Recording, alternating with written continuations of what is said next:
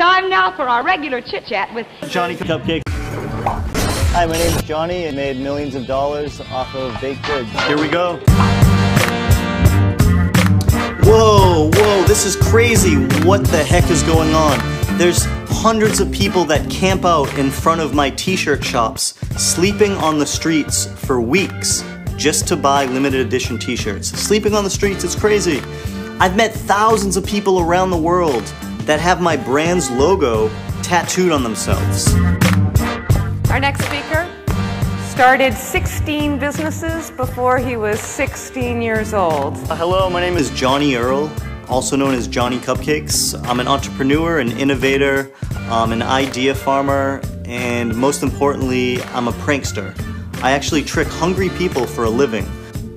And when I was 8 years old, I got into magic. This was when everything changed.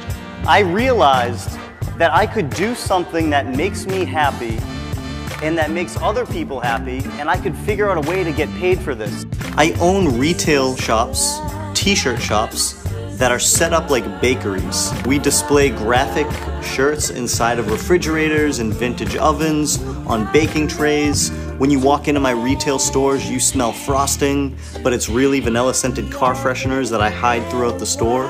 And when you buy a t-shirt from Johnny Cupcakes, we package them in little pastry boxes. So everything is a complete experience, but I will tell you, it does trick hungry people every single day. 100% of those people, they all leave with a story to share. Everything in the world's been done before, and it's all about how we do things different. People have so many options. Why are they going to choose our product, our service, or our personality?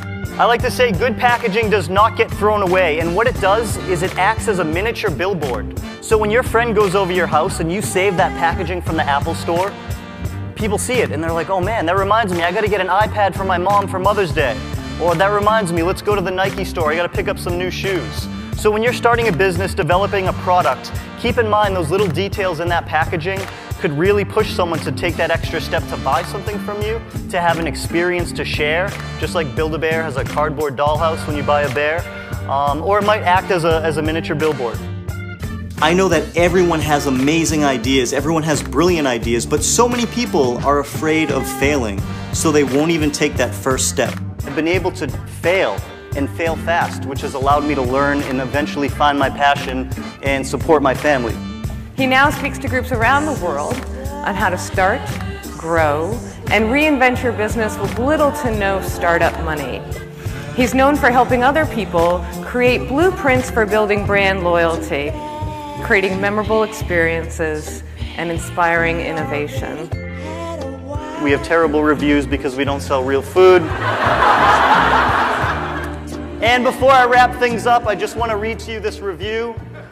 He put his real name. He said, "This is not Cupcake Shop. Overpriced t-shirt and not even one cupcake. Only when you pay for parking and enter the storefront, you realize you wasted your time, comma, capital O. On the storefront, they have signs galore. Freshly baked, no sugar, not even one sign say they sell cloths. No cupcakes. They think it's clever? Nope." Before I sign off, I want to show you guys what's clever. I'm going to put this on a t-shirt and sell it for $35. Thank you. I want to wrap things up by saying luck has nothing to do with it. Stop making excuses and start making stuff. I'm Johnny Earl, also known as Johnny Cupcakes, and I believe that real success is being happy doing what you love.